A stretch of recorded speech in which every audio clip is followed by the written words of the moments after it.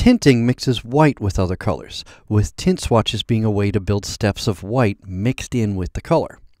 Mixed ink swatches can, as you saw, be used to mix black with colors, creating not tints but shades of colors. Mixed ink groups can automatically generate the shade equivalent of tint swatches, but without all the manual work. Let's generate shades of the orange spot color. From the Swatches panel flyout menu, choose New Mixed Ink Group.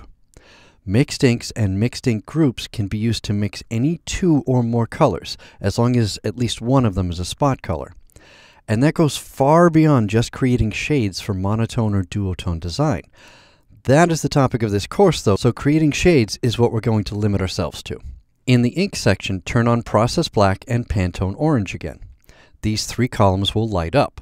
Fill out yours to match mine while I explain what they mean. The initial column asks you for the first value, the amount of each ink, to start with.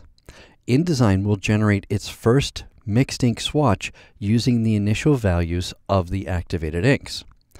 By setting black to 10% and orange to 100%, we're telling InDesign to create a first swatch that is 100% orange, complete full ink, shaded with 10% black. Setting the repeat beside black to 9 tells InDesign to automatically make 9 more swatches, for a total of 10 swatches, each as revealed by the increment column, adding 10% black. The result will be 10% black, 20% black, 30% black, and so on, up to 100% black, all the while orange remains unchanged at 100% or full color. That, of course, results in progressively darker mixed ink shades of orange. You can see the results by clicking the Preview Swatches button here. Those are your shades. Click OK and they'll be added to the Swatches panel under a special group swatch. You can now use them like you would tint swatches. Also like tint swatches, you can edit the base color, the mixed ink in this case. Double-click Group 1 above the Mixed Ink swatches to bring up the Mixed Ink group options.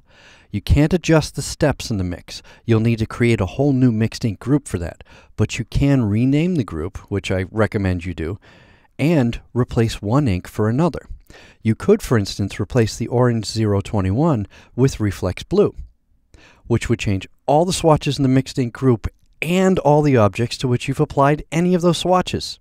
Using mixed inks and mixed ink groups creates duotone, two colors, black and whatever the other color is. So there's your duotone design. You can use those swatches just like tint swatches and get creative. So go ahead and do that in your design. When you're ready to move on, when you're ready to make images monotone and tint images, move on to the next clip.